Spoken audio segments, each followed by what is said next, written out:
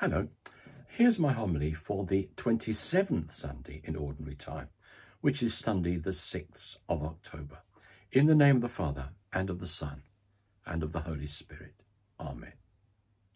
The story of how the first man met the first woman, as in Genesis, which Jesus refers to in our Gospel today, is one of those passages that has upset and angered some women who mistakenly see it as an assertion that man is more important than woman in the eyes of God. Some women even sarcastically refer to themselves as the spare rib in order to show how ludicrous and wicked this idea is. But notice I said that people like this are mistaken, and I'll now try to explain why. So let's start with Jesus and see how he views this ancient story. The point is that Jesus is tackling the way divorce took place in his time. And this was most definitely a very male-dominated affair. If a man didn't like his wife, for any reason it seems, he simply dismissed her with a written note, and that was that. She was sent back to her family as nothing more than damaged goods. Now this, you must agree, is a terrible, indeed a wicked view of divorce. Divorce is rarely an easy thing, but at least nowadays the law here in Britain tries to make the situation between the two people as fair as possible. Of course, it can never be entirely fair, not least because the person with the most money to pay lawyers clearly has, as in many other matters, an advantage. And also simply because married couples, whatever the law intends, can be, and often are, very cruel to one another. But to get back to the teaching of Jesus, we see that he uses this story not to support male dominance, but to challenge this ancient view of divorce and to challenge the idea of a wife as an object to be accepted or discarded as best suits the man. Instead, it is meant to show that men and women are created equal by God. But, says the feminist, all this talk of woman created from the rib of a man is a degrading image. How does it show that men and women are equal? Of course, the first thing to remember is that this story is not meant to be taken as literally true. As I hope most of you know already, there are two stories of the creation at the beginning of the Bible, and neither can be literally true, since they actually contradict one another. In the first, God creates the world in 6 days, and we humans, men and women, are created on the last, on the 6th day. In the second, the story we're looking at, man is created first, before everything else, then all the other things are created, and then God creates woman. Each story is told to convey truths about us and the world, and neither is meant to tell us what actually happened.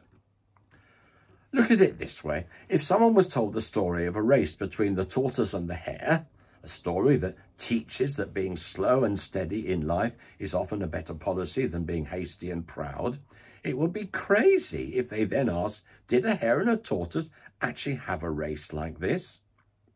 In the same way, the story we're looking at from Genesis does not claim that God actually took a rib from man to make woman. No, the rib is a metaphor used to explain equality, not something to be taken literally.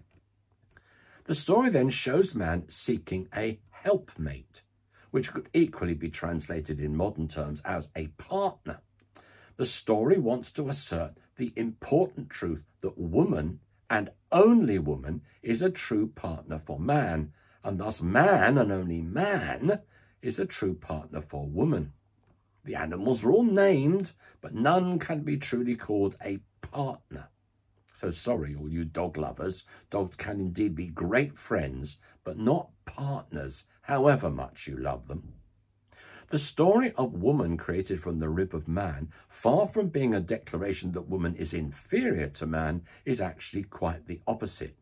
It is a story that's meant to convey that woman is equal to man. That's why Jesus uses it when challenging unequal divorce. And that's why in the original story, man cries out, "This at last is bone from my bones and flesh from my flesh."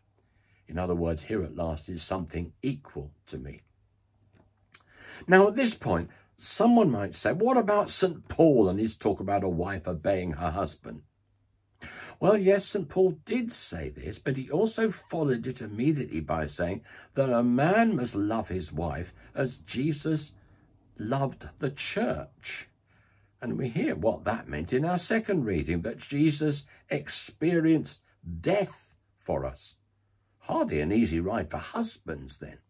And later St. Paul says not only that the wife does not have authority over her own body, but the husband does, but immediately follows this with, likewise, the husband does not have authority over his own body, but the wife does.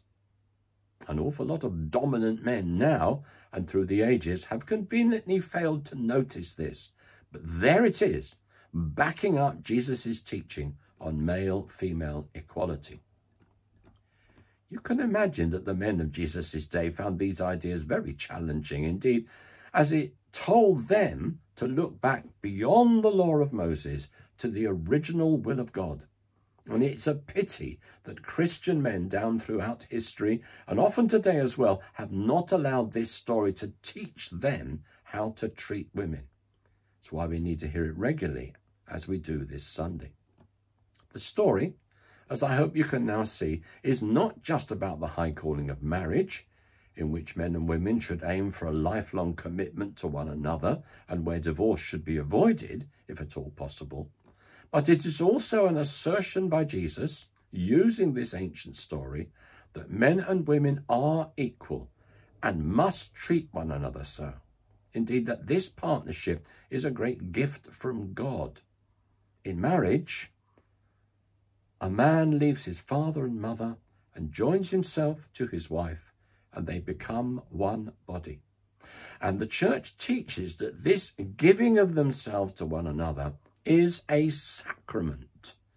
That as they take hold of each other's hands in the marriage ceremony, that is a sacrament, a sign of the presence of God, God made present for his world. So may God Almighty bless you, the Father, the Son, and the Holy Spirit. Amen.